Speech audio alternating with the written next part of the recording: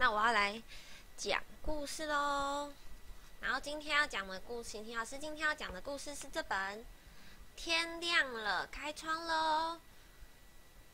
我觉得以小朋友的故事书来讲，我是觉得里面蛮美的，还有那个画风还蛮美的。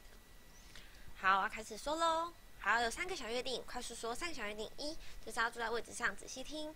然后第2个小约定就是我可能没办法看聊天室，所以没办法回你们。然后第3个小约定就是，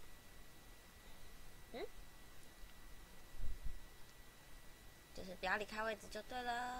然后仔细听，好不？好，我要开始讲喽。天亮了，开窗喽。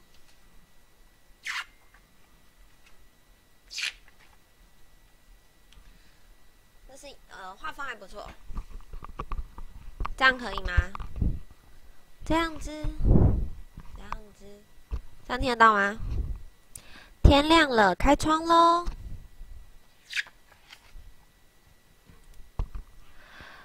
远山还在，树还在，所以我喜欢这里。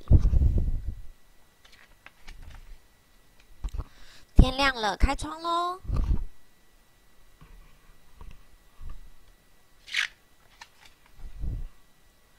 街道还是这么嘈杂，人们还是那么匆忙，所以我喜欢这里。天亮了，开窗喽。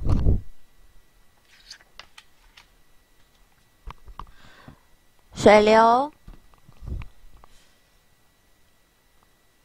鱼儿跳跃，所以我们喜欢这里。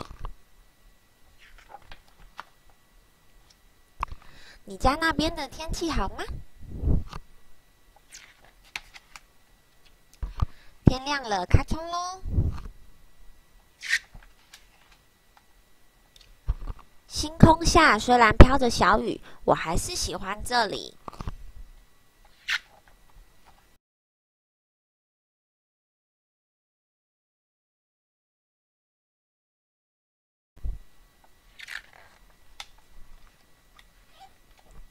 今天我把我最喜欢的树下当作是我的房间，风不停地吹，我还是喜欢这里。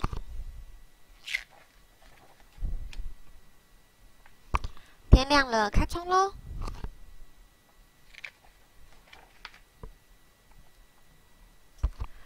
海还在，天还在，所以我喜欢这里。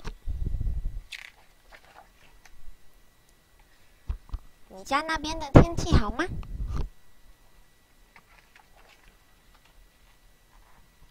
天亮了，开窗喽。